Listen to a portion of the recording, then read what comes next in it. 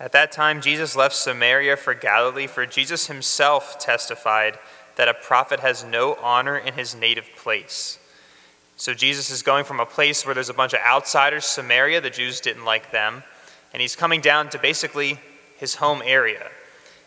And he knows that when he comes back, he's not going to be received super well, that a prophet is never welcomed in his native place, and yet he goes anyway. Why?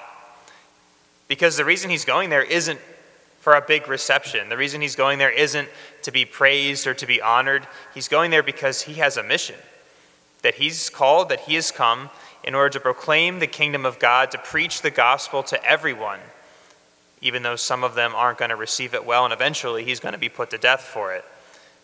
He knew that, but he went anyway because his purpose was not to get praise.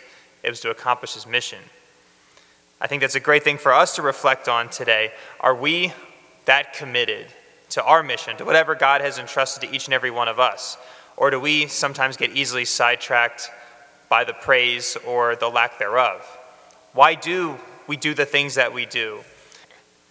Do we do it sometimes thinking like, oh, well, maybe so-and-so will see me.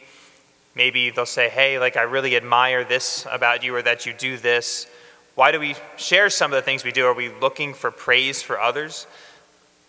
Or are we really looking to accomplish the mission, to be as committed as Jesus is? The reality is we probably have a mix of both in us. And so today, let us ask the Lord to purify our intentions, that the reason that we follow him, that it not be to get praise from others, to not do it just when it's easy, but to also do it when it's difficult, to follow him, to be fully committed to our mission, just as Christ is.